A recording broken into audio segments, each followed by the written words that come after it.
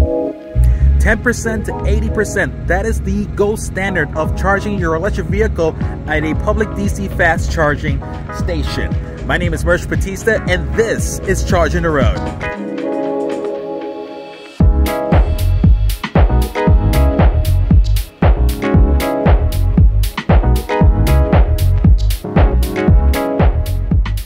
Now before we get started, don't forget to hit the like button and subscribe to the channel and turn on the notification bell for more content out of this channel. Now I bet you guys are asking, Merchie, didn't you just posted a video up on the channel for like a DC fast charging? Well, yes, I did. It's actually from 1% to 100%. You guys can actually watch it right up there. What we ended up doing is we just wanted to do a quick DC fast charging from 1% to 100%. We wanted to know how long it actually takes to charge from empty to full, and those results took about 90 minutes. Now we're actually doing a 10% to 80% because that's considered as the gold standard of DC fast charging your electric vehicle. And so I've gotten a lot of responses from within the Mach-E community to see how the vehicle is going to behave from 10% to 80%, and not only just on any DC fast charging machine for Electrify America. We're actually going to be experimenting on a 350 kilowatt machine. Now the reason being for a 350 kilowatt machine is that our amps will be higher, so that way the vehicle can accept the full power, the full range, so that way we can see what the true results are from charging from 10% to 80%. So this is what we're doing right now. Alright, so we're already beginning at right around 165 kilowatts to start. Within the first minute of charging my Ford Mustang Mach-E. Remember, this is a 350 kilowatt machine, hyper fast, Electrify America. These stats will also work on a 350 kilowatt EV Go machine as well, as long as you're not sharing. And already, like, just about 2 minutes into the charging session, which is going to be 2 minutes in a second, now we're already climbing down 160, 150 kilowatts, which is, you know, honestly, like, you figure like maybe later down the road they'll probably end up fixing how this can be behaved and whatnot. So I really don't like it how, like, it just went from like 165 all the way down to 115, 113. Well, I'll bid you not though, like, the battery itself has already been well toasty. But I will say this though, the temperatures out here in Chicago has been dropping a little bit down to like in the lower 60s, upper 50s at this point right now.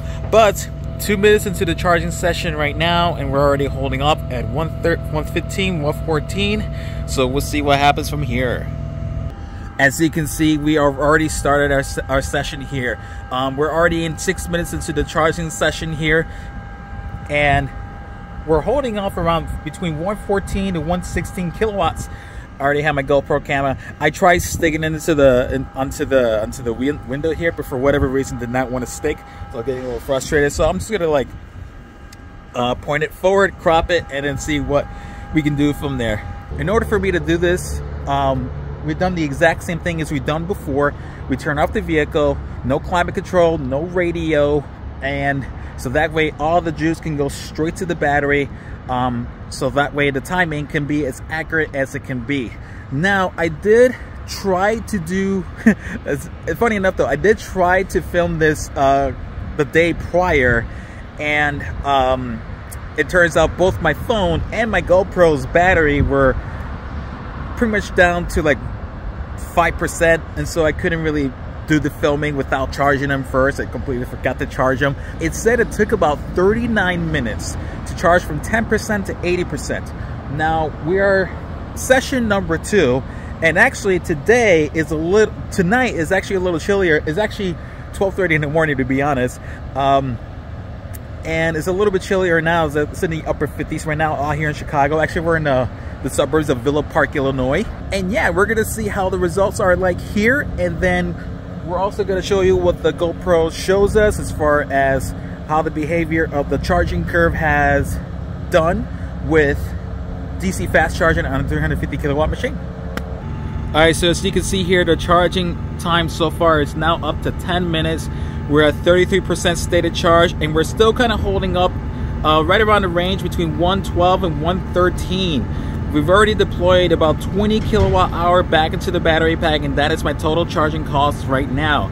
Now on this particular station, This costs 56 cents per kilowatt hour, but I get a 14-cent discount with Electrify America and with Lyft, because I also do rideshare. And so, yeah, look at that. We're now down to like 110, 111, 109. So it's slowly but surely kind of sliding down a bit as we're making our progress here. All right, we're now in 20 minutes into the charging time. We're at 52% state of charge.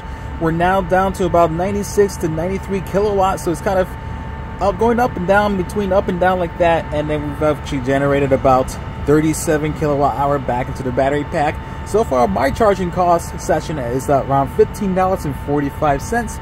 As you can see right there, it's only cost me 42 cents per kilowatt hour. Again, I'm getting a 14-cent discount from 56 cents because I have the Lyft discount. All right, we are now at 30 minutes within the charging time of this session, and we're at 67% state of charge. We're now pulling in about roughly 180 to 81 kilowatts back into the battery. Back into the battery. What am I saying? We're pulling the charging rate is at 80 to 81 kilowatts. And then the energy delivered back into the battery pack is about 51 kilowatt hour. So far, that's my charging cost, $21.21. Like I said, this particular site charges 56 cents per kilowatt hour. But again, I'm getting the 14-cent discount to 42 kilowatt hour. So we're not too far away from reaching the 80% state of charge. My good guess is this is probably going to be around the same result as I had from earlier, from yesterday. So it's going to be roughly around 39 minutes. All right, so we're actually concluding here. We're at 79. I'm not sure if you guys can be able to see it, but we're at 79% state of charge. So far, the charging time is at 38 minutes, right on cue. Exactly what we had was the results from yesterday when I was charging from 10% to 80%. At this, not at this same location, but the same kind of machine, 350 kilowatt machine, or Electrify America. So look at that already. Now the charging time is at 39 minutes. We're at 79% state of charge. We're just waiting until we reach the 80. And look at that. The kilowatts is now down to 68 kilowatts. Energy delivered 62 kilowatt hour. 79, 79, 79. So we're just kind of waiting until this wraps up to like 80%. Once we hit to 80%, then we're gonna hit stop. There we go. We're gonna hit stop. All right, and the final results here. It is the final results here. Total energy delivered 62.5 kilowatt hour, and the state charge 80%. Charging time 39 minutes. And the total cost for me was about $26.25. From 10% to 80%, exactly how it was yesterday for me. So these are your results. Alright, so we're actually back with the GoPro camera. I managed to recapture this and attach it right to the screen. So right off the bat, as we're going to 10% state of charge, within the first minute, we shot up as far high as 158 kilowatts, as you saw before, but after that 1 minute it dipped all the way back down to like 111, 112, and so continues to flicker between 111 and 112 kilowatts within the first 5 minutes. And actually after the 5 minutes now dips down to about 106, 105 kilowatts after 25% state of charge. And at this point, we've already put in about 15 kilowatt hour back into the battery pack.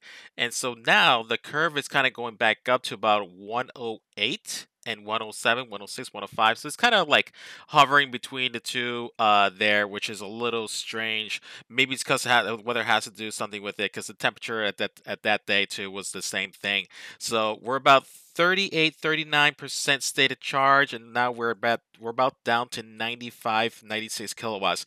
Now again, these results are extremely similar to what the test we did from 0% to 100%, right around the same state of charge. So the charging time really doesn't really matter. It's really just about this. It's really where the state of charge is at as well. But the results may vary. So we're now at 50% state of charge. We're about hovering between 79 and 80 kilowatts, and about charging time right now is about 22 minutes, starting from 10%. And we've already, and at this point, we're about 40 kilowatt hours back into the battery pack.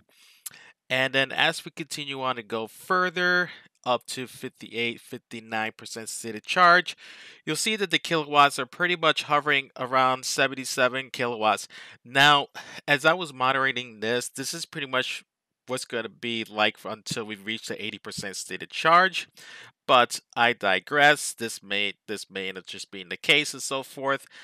So now at this point, the charging time is about 30 minutes into the charging session, and we're still hovering between 78 and 79 kilowatts. So this has been, so that point is like the most stable charging speed at this point with the Mach-E.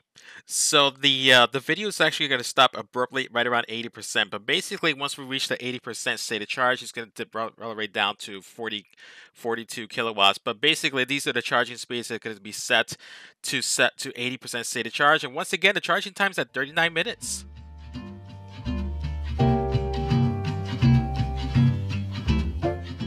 Well, there you have it, folks. Exactly what the results was for me yesterday when I was doing a 10% and 80% charge. We got the exact same results. It took us 39 minutes to charge from 10% to 80%. That's an improvement, but it seems to be a little underwhelming than what it was before, because it used to take about roughly around 45 minutes to charge from 10% to 80% before all the software updates. Now, I'm honestly curious though. We are charging at a 350 kilowatt machine, but how long will it actually take to charge on a 150 kilowatt machine?